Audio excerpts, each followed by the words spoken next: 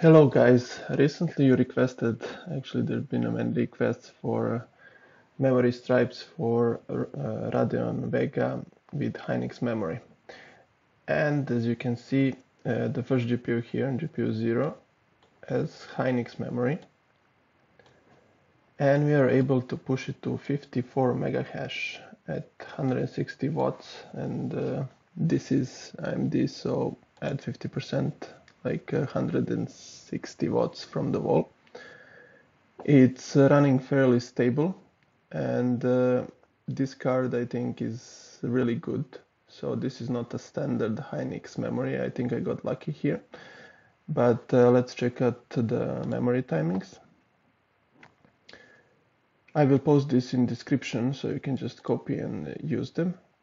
And this works pretty well. I don't usually run it at this high because occasionally I get the hardware error, which is pissing me off. So I am one of those guys that does not want to see any hardware errors on any GPUs.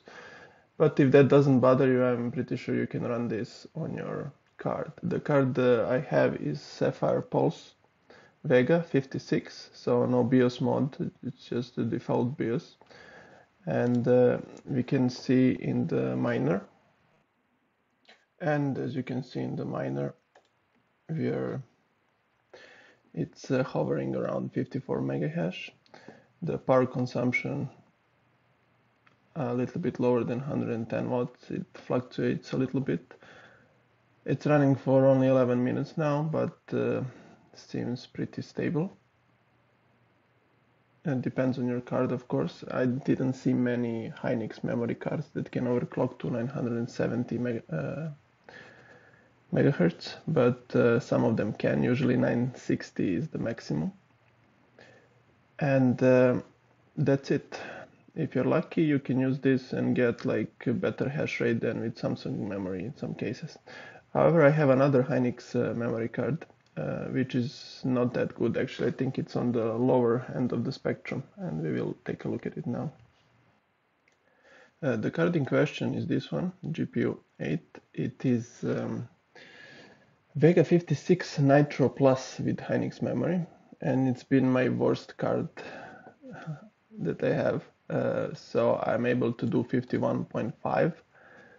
However, the power consumption is really good. It's 96 watts. It's probably less than 150 watts from the wall. But this card is really weird because I was able to run it at 960 for months without any problems. And then it started throwing errors non-stop. So I had to lower the frequency to 940, I think. And then that was running fine for months again. And then again, some errors like non-stop popping up. So I'm now at 930. I think this card has some issues. However, when you lower the frequency, you can always, not always, but you can lower the RC parameter here. So I'm running it at 35.